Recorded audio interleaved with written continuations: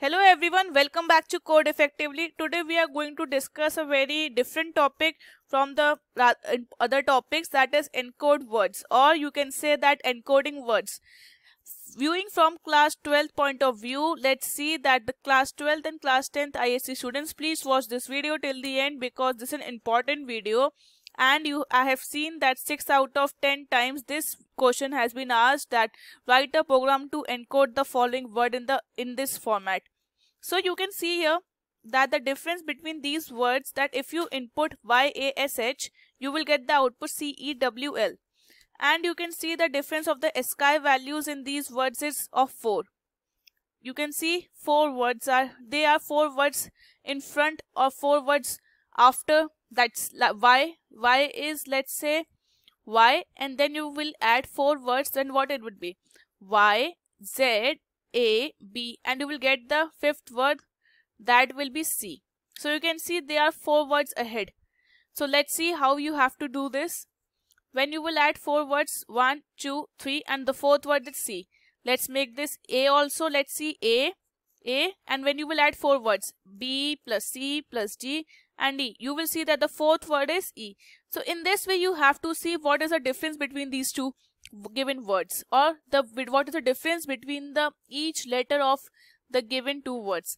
I have written a BlueJ program, and you can see, first let's see the practical output. What will be the practical output if I run this program on the BlueJ ID? I have made this program and we will compile this. You can see there are no compile time errors. Let's close this and run, make a object, and after this object creation I will call my object, and within this I will write the same string that I was writing, YASH. And you can see the output is same, CEWL. Now let's come and discuss what happens behind the scenes, or what happens behind the computer. Again I will take the same example. It will be YASH, and it will save the character *ch. I have taken a for loop and it will run from I0 to I less than length. What's the length of the string? Let's see, 0, 1, 2 and 3. The length of the string is 4, so the loop will go till 3. Okay. Now let's see. ch is equals to s dot caret I. Let's see what happens here. ch is equals to s dot caret I. When the value of I will be 0, we will store ch is equals to s dot caret 0. What is the value of caret 0? It's y. So ch is equals to y. And what you will do now? Here is going to be a typecasting. What will happen? Typecasting. We are converting the character first into an integer type. We will add 4 numbers to it because you have seen the difference of these words is 4. And then again we will convert it back to the character. Now let's see. What is the ASCII value of ch? What is the ASCII value? It's y.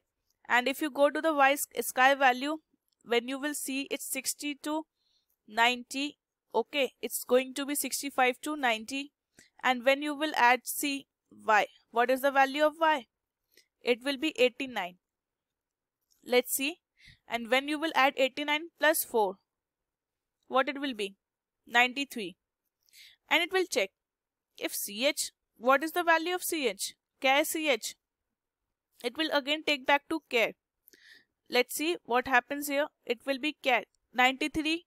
Let's see, there is no 93. It will check if ch is greater than 90. Yes, it is greater than 90. What it will do?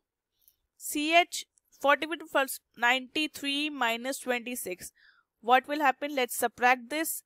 It will be 93. And you will minus, let's see, 93 minus 26, it will be 1, and let's add 3 to it, 7, 1, and it will be 8. It will be 67. Okay, it will take this 67 and then convert it into character type. 67 character type, we know that it is starting from 65, 66, 67. A, B, and 67 will be C. So it will print C. You will get your output here, C. Again the loop will go up and the value it will check, I will be now 1. When the value of I will be 1, it will come ch is equals to s dot caret I. What is the value of I? I value is 1. So it will take, ch will take now A, the value of A. Now first it will convert a into integer type. You know the sky value of a is 65. Now 65 plus 4, what it will be? 69. Now it will convert 69 back to character. You know 69 is a character. Let's see, we were here 67. Now let's take it 68 and 69. It's D and E. It will be less than, so this condition would not be executed this time. 69 E, it's E, so it will be printing E, CE. Now it's back to S. Let's see S. Now the value of I will be 2. When the value of I will be 2, it will go CH is equals to S dot caret I.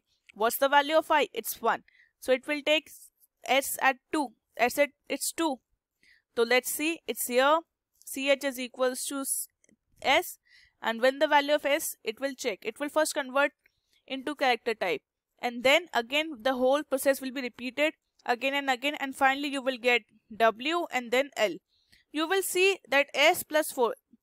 P, Q, R, S, T, U, V and W. W is the fourth word, and definitely fourth word W will be printed. Again the loop will go back and then it will be 3. It will check. Okay, it is correct. Less than length is 4, so it is true. Again it will go, then it will take H and then H, and we will add 4 characters to it, and then L will printed.